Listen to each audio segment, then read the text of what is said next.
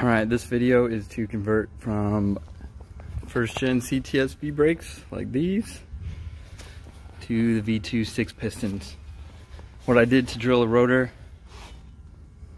I just had an SRX hub laying around, so you can use that, pop the lug studs out and use that, or you can take a V1 rotor like so.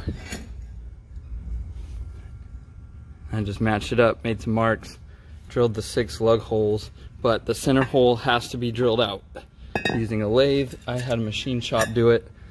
The spec is 70.612. Drill that out and then it will become hub centric, and then you don't have to worry about these holes here being oblong. As far as all the parts you'll need, obviously 2 V2 calipers, set of brake pads. I have a set of used ones laying around, so peasantry at its max. These rotors were also used one piece, drilled, and I just put them on the brake lathe. You're gonna need caliper mounting bolts. Part number right there. 14 millimeter or 9/16 drill bit. I think this was 15 bucks on Amazon. Obviously a drill, brake fluid, I use that for cutting oil, and then Loctite.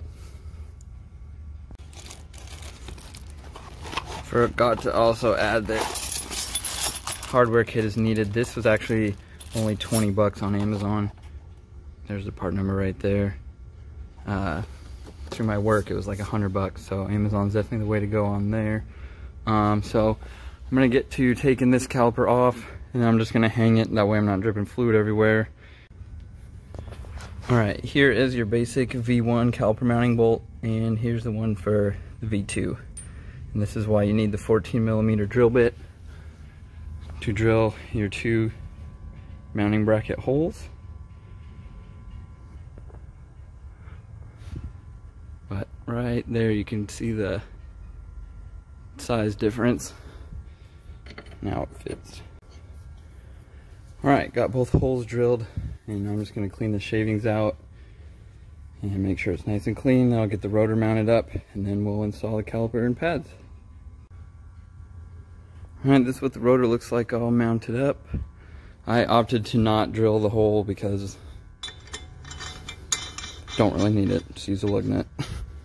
So, alright, let's get the caliper put on. Try to get a view from the back here.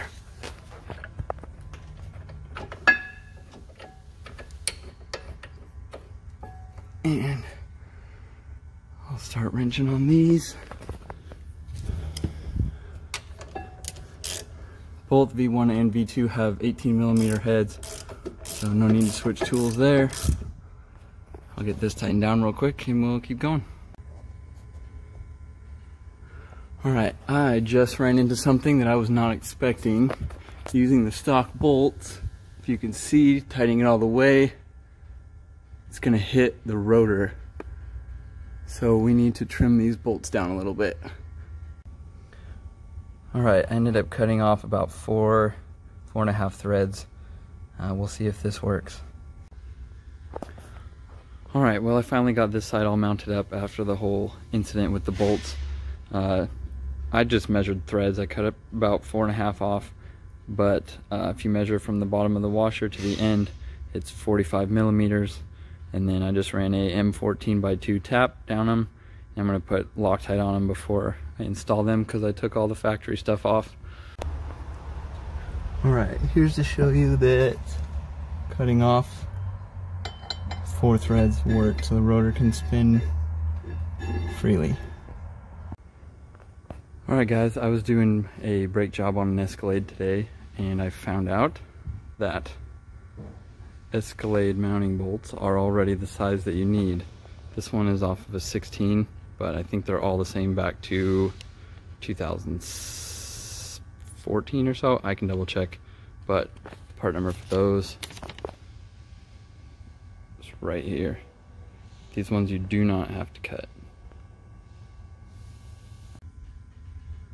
Alright, now that we got the pads, rotors, calipers, all the hardware installed, I left my old calipers here, just chilling, and I'm going to swap the brake lines over as fast as I can, bleed them, and then we should be good to go. Also, don't forget wheel weight position with these brakes. They don't have a lot of clearance, so double check when you do this that your wheel weights are out of the way of hitting the calipers. Alright, here's a view of the brake lines on the driver's side. V1 lines fit, and I hope if you're doing this you already have stainless lines. So I'm just gonna bleed it, put the wheels on, and good to go. All done.